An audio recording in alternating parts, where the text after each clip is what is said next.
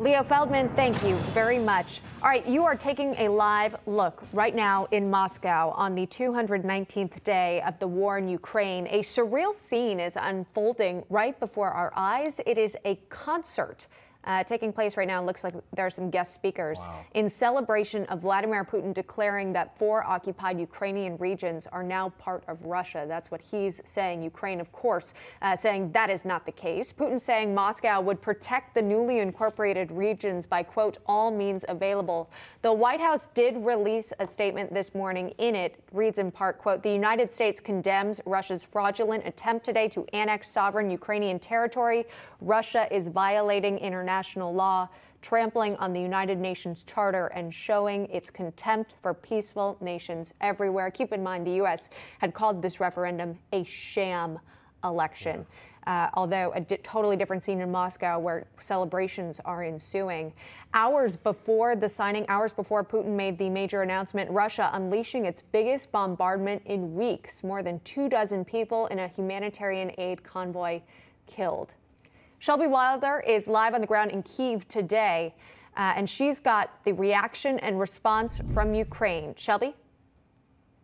Well, hello. As you mentioned, Russia has just been unveiling attacks across Ukraine, really, in the last 24 hours. That video you played was showing Zaporizhia, where 25 civilians from a humanitarian convoy were killed. But the real news here today is that Ukrainians are waking up and being told by Vladimir Putin that approximately 15% of Ukrainian territory is now a part of Russia. Putin made this speech this afternoon, signed the official decrees that 4 regions in eastern Ukraine were now a part of Russia. The U.S. and the EU have condemned this illegal land grab.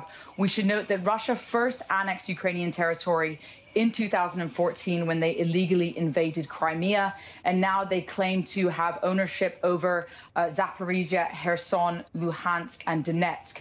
We should also note that these regions are not under full Russian occupation and control. We've seen in the last few weeks that Ukraine's military continues to push into these occupied territories and are making steady gains. But in a speech today made by Putin, he said that this was the will of millions of people. He declared Western elites to be the enemy of Russia, saying that the West was trying to destroy Russia. He also claimed that the people living in these regions were now Russian citizens forever.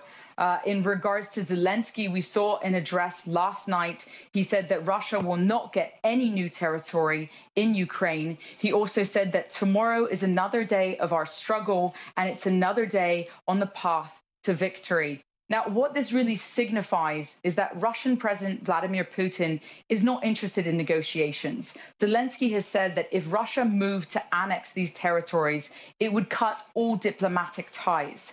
So Putin is not interested in negotiating, and he's seemingly not backing down. And so the question is, where does this leave us now in this war if negotiations are no longer an option and Russia is claiming that eastern Ukraine is now a part of the Russian Federation? As we see the celebration unfolding in Moscow at this time, Shelby, tell me about the Ukrainian application to NATO. What do we know about it at this time? What's the significance behind it? Well, Ukraine has had incredible support from the West. There's really been a united front in regards to the response with this illegal land grab and annexation. Ukraine is determined to continue fighting on the battlefront. They are using all the Western support that they have. And Zelensky has said that they are determined to reclaim every inch of territory that has been taken by Russia in this war. Again, the EU has condemned this. The US has condemned it. They said that there will be a new round of sanctions against Russia because of this move.